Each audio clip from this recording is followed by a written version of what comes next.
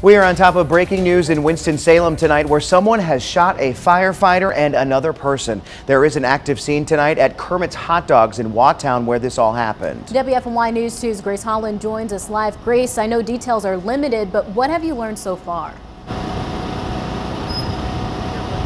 Chad and Lauren, the investigation is still very much ongoing here at this hot dog stand. I'm going to step out of the way so you can get a look at this. A lot of officers still taking pictures of evidence and different things like that. There's evidence markers on the ground. If you zoom in back there, you can see the door of Kermit's hot dog house. It was actually shattered. There's a lot of shattered glass all over the ground. Again, evidence markers, many of them off sort of to the left side of that door, sort of in the parking lot there.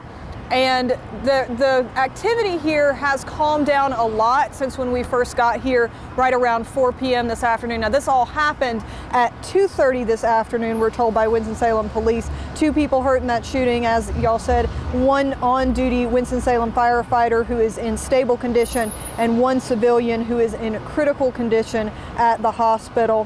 And we understand that there were employees of the restaurant on property at the time. There are no suspects in custody at this point, and Winston-Salem police are asking for tips if anyone has them.